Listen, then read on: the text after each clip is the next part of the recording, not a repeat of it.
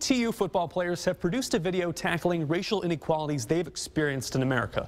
Running back Corey Taylor and alumnus Avery Gragg called it Conversations That Matter.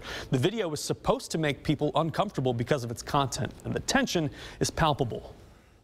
What does it mean to be black in America? I don't know.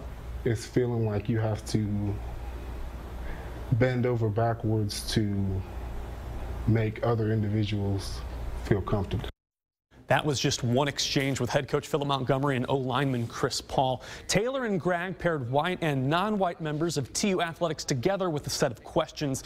Taylor says it stemmed from his own desire to see how these conversations can promote a message of equality.